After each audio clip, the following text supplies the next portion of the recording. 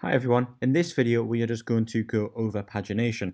I was asked a small question yesterday on how we could easily paginate the events if you had more than 10, 20, 30, you want to paginate those or skip them.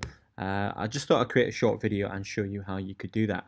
So I'm just going to start our NodeMon server using yarn dev. If you watched episode 5 you'll see me implement yarn dev. If you have an error when you're starting your application from scratch in a new terminal, or this is the first time that you're following this tutorial, you must export the MongoDB URI constant so you can then access it within the process. If you're using Heroku local, you can use an .env file, or if you're using the .env npm module, then you can also use that as well. So we should be able to run yarn dev. Cool, so our server is now running on port 5000. If we check graphical, we should see that that is also working correctly as well. So if we pop over to our code editor, all we really need to do inside of here is define, inside of our allEvents file, is actually just specify some argument types. And the first one will be first, and that's kind of just a convention that we can follow. And the type here is going to be a GraphQL int. Now we don't have that GraphQL int defined, so what we can do is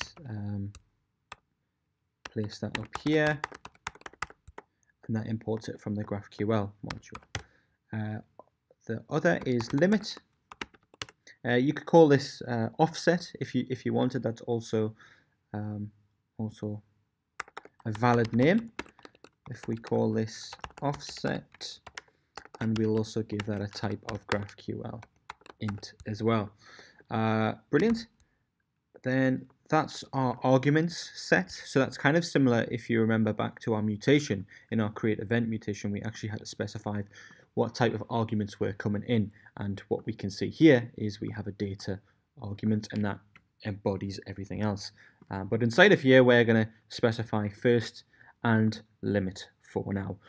This may also be known as skip. I've just noticed that that is also there. You could call this limit or skip. Let's call it skip just to show you that as well. It's totally fine. Then these are the arguments that we are given. We aren't actually using these arguments in this function at all, but we will now. So we'll need the skip, the first and skip. Now, using ES 2015, I like to set some defaults here. So we'll set them both to null. If we save that, Prettier will run and make our code look a little bit nicer. And there's actually really only one thing left that we need to do, and that is just to run skip and pass in skip, and then what was it? First and skip. Great. So again, you could call this limit. It's entirely up to you, and offset.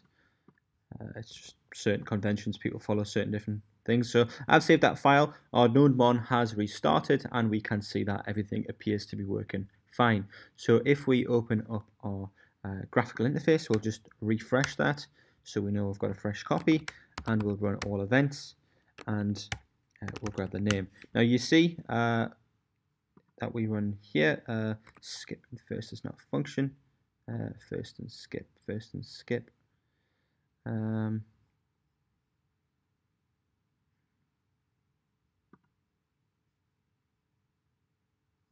Sorry, my bad. That is limit. Cool. So we are getting all of our events here. But what we can do is we can pass in some arguments. So if we say if we wanted the first 3, we're given the first 3. And if we wanted to skip the first 3, we could also do that as well. So if we skip that to 5, we should see those other 2 drop off. And then you see there, 10. And then we could say we wanted the first 10, the first 100, and it would bring those down as well. So that's pagination, very simple in its simple form. There are other libraries that allow you to do this with Mongoose a lot easier, but that's kind of the most bare bones way that I would use it. In a real world example, It's kind of very basic, very simple. There's not a lot to it. So hopefully that helps and answers that question. If there are any other videos you'd like me to cover, I do have some more in the pipeline, some other ideas that I want to implement and refactor this a little bit more. But I hope you enjoyed this video. Please give it a thumbs up if you do like it. Give it a thumbs down if you don't. Leave a comment as to why. But leave a comment if you've got any questions. And please follow me on YouTube and on Twitter. Have a great day, guys. Happy coding.